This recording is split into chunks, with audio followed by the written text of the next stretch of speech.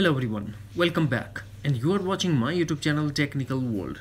iPhone user facing an issue that is they could not get mail notification in lock screen. Today in this video I'm going to show you how to fix this issue. So without wasting any time, let's get started, and before start please don't forget to subscribe. Solution number 1.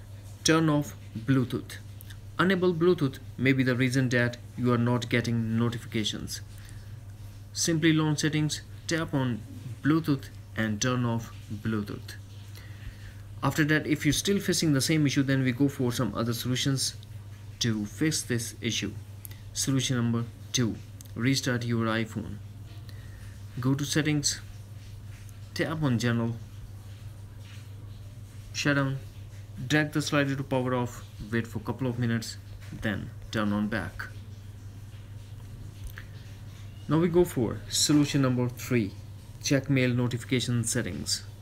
For that, first we have to go to settings, then scroll, find and tap on mail and tap notification, and make sure that allow notifications are enabled, and also lock screen, notification center and banner are checked.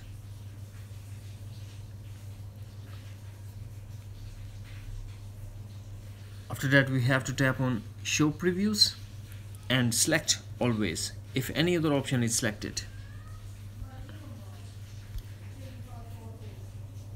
Now we go for solution number 4. Check the latest version of iOS.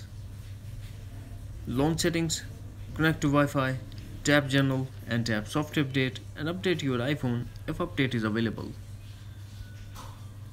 Solution number 5. Remove and re-add mail account. First we have to go to settings, scroll, find and tap on mail and tap on accounts and tap Gmail or any other account you want to delete. Tap delete account and delete again to confirm.